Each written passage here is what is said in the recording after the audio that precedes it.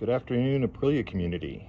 So this here is my 2021 RS660 in its track form, meaning it's got race bodywork on it. Today, in the mail, I got this gadget right here, a PZRacing AP600 GPS receiver lap timer unit. I got it from AF1 Racing down in Texas. And the idea here is that I want to be able to enable automatic use of the lap timer in the bike. So a little bit of explanation here. This bike, like a lot of modern bikes, has a lot of electronics on it, and if you unplug the headlight, it throws a great big red error message on the dash, tells you your headlight's unplugged, which is annoying. So to get rid of that, you have a headlight emulator, and the one I got is the Aprilia Special Parts emulator, developed by Gabro Racing in Italy. A side effect of this emulator, which tricks the bike into thinking the headlight's still engaged, is that it disables manual use of the lap timer. The trigger, the way you normally activate it is with the high beam trigger, this, and it stops functioning because the emulator doesn't allow that to happen. That's no big deal. I don't really care all that much about lap time, but it's kind of fun to have. Nice little bit of data. This emulator also, however, has a secondary or a second lead coming out of it, going to that white connector there. And the connector is designed specifically to interface with this gadget here. In theory, what happens is this picks up a GPS signal, it feeds it straight into the dash, and it automatically keeps track of your lap time. You don't have to press any buttons, you don't have to activate it at all.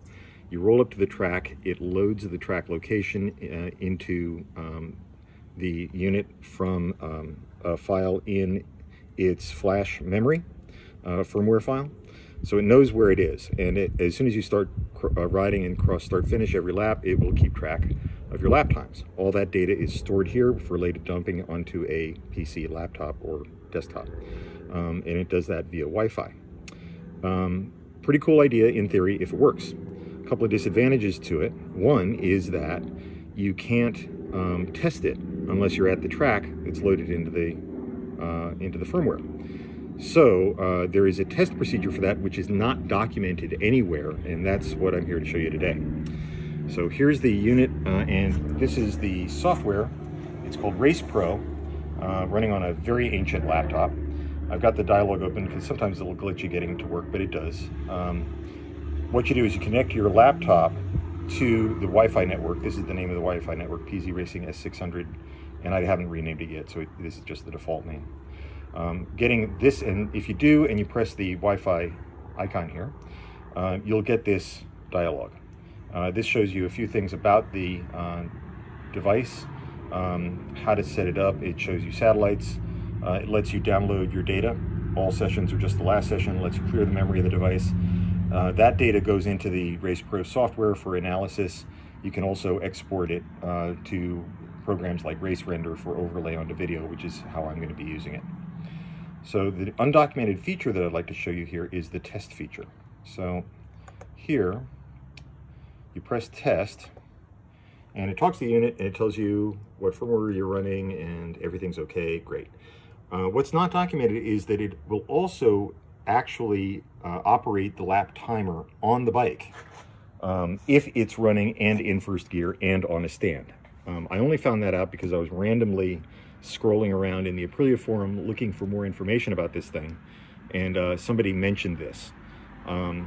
So a little bit of serendipity, and I want to show you about it today. If you got one of these things and you're getting frustrated by the lack of information about it, this might help you, at least ease your mind. It did mine. So it's going to get noisy in a minute. I got to start the bike. I'm going to put it in, it's in first gear, so I'm going to let it run. It's on a paddock stand, and I'll show you what to be looking for as the test runs. The high beam light will flash a few times, and the timer will start operating. That's after I run this test again.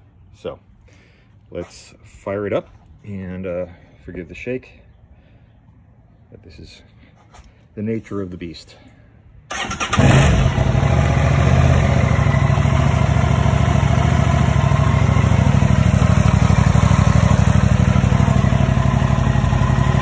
Okay, I run the test again.